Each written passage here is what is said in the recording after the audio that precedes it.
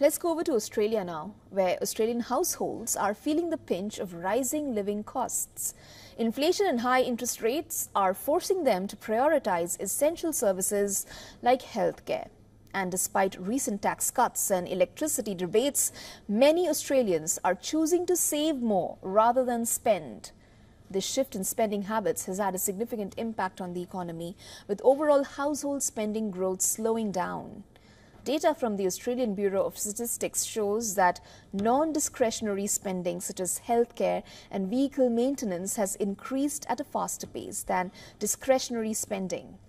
This indicates that Australians are prioritising essential goods and services over luxury items.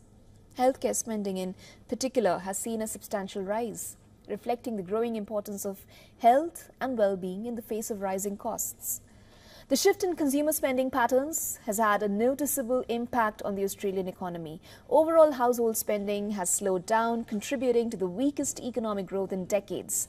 Government data reveals that even food spending has declined as households trade down on the type of food they purchase. This is a clear sign of the cost of living pressures affecting Australians and their ability to maintain their previous spending habits.